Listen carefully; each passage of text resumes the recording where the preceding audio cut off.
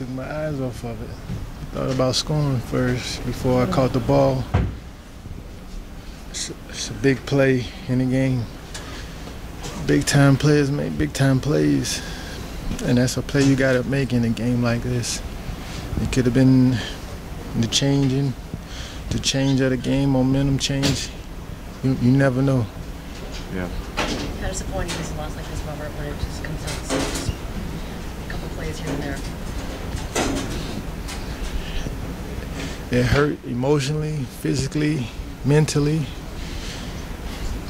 And then all of a sudden we got a game Thursday against the Kansas City Chiefs. So you have to get over it fast.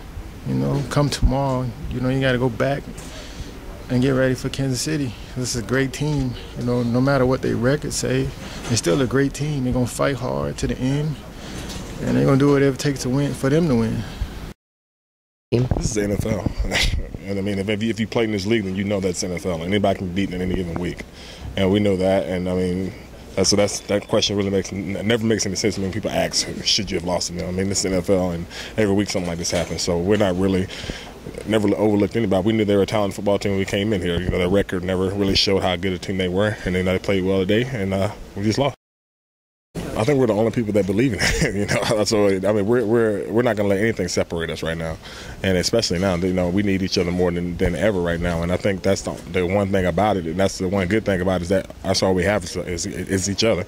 Nobody really cares about us anymore. We're like that old mutt, that old mangy dog, on the side of the road that nobody wants to feed. And we just got to stick together, and that's what we're going to